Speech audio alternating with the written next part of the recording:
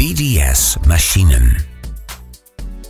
This instruction video from the leading German manufacturer of annual cutters will guide you on how to professionally use an annular cutter.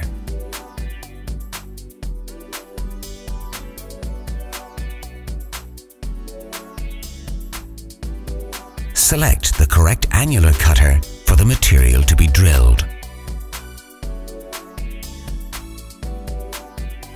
Select the correct ejector pin for the cutter length. Insert the ejector pin inside the annual cutter. Never use an annual cutter without an ejector pin.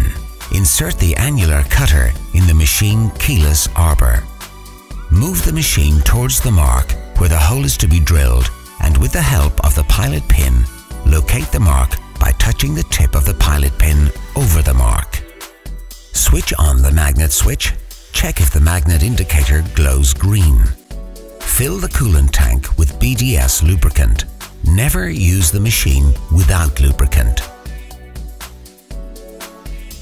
Set the correct RPM on the machine for the size of cutter being used.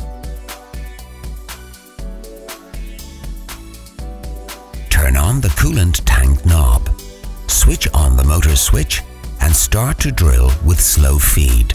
Never crash the cutter onto the material. You must use the internal lubrication when drilling with annual cutters. Also use external lubrication when drilling above 50 mm thickness. Start to drill with firm, steady feed rate.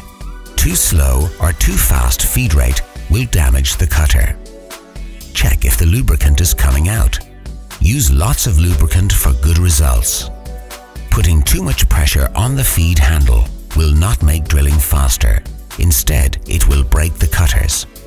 Drill with less pressure and steady feed for best results and longer service life of annular cutters. To prevent accidents, clean the work area with BDS Power Cleaner after drilling. Perfect drilling with the above instructions will result in perfectly finished holes in less time and with more service life of both cutter and machine.